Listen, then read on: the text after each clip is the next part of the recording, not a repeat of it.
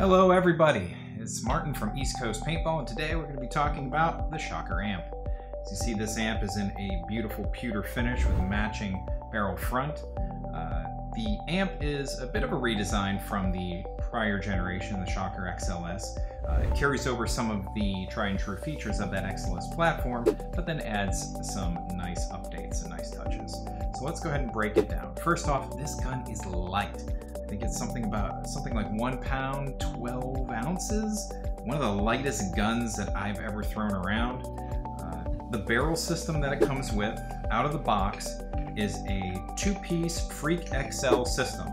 Freak XL system takes these 8-inch barrel inserts, and those are available in all kinds of different sizes to match the paint that you're firing on any given day. By default, it comes with the 689. A great barrel system, tried and true. The marker itself has a lot of wonderful features. So you're taking a look at the low-rise clamping feed neck with a pretty beefy adjustable knob there for your different hoppers. The bolt, you just go ahead and twist this back cap and the bolt comes out. Now this bolt system was a redesign from the prior XLS model. This is more in line with how, say, a Planet Eclipse Gamma Core would work. Super high efficiency. You're talking about 110 PSI operating this marker. One of the lowest I've seen in a while. And you just go ahead and push it back in, twist that cap, and bolts back in and ready to rock. You have the aluminum adjustable trigger here. You have the screw adjustable ASA, on-off ASA. A little different than some of the others you see that rely on just like a push button or a lever. This one allows you to just go ahead and screw it in and out to turn the gas on or off.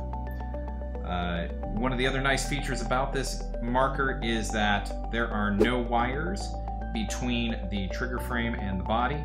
If you pull this screw in the back here, you can just pull this whole trigger frame away, and you don't have to fiddle with any wires. What you can then do is you can just slide this back together, or you can go ahead and put on the mech frame.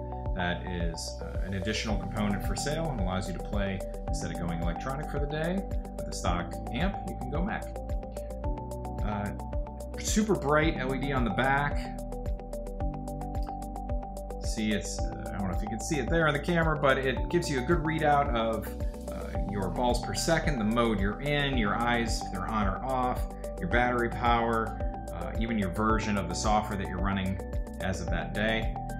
Recess buttons so you don't accidentally hit it with your glove. It's all contained there on that back panel. Like I said, what else can you say about the amp? Super light in the hands, fun to play with. I've taken it to the field a number of times. If you're interested in checking one of these out, hit us up at eastcoastpaintball.com and have a great day.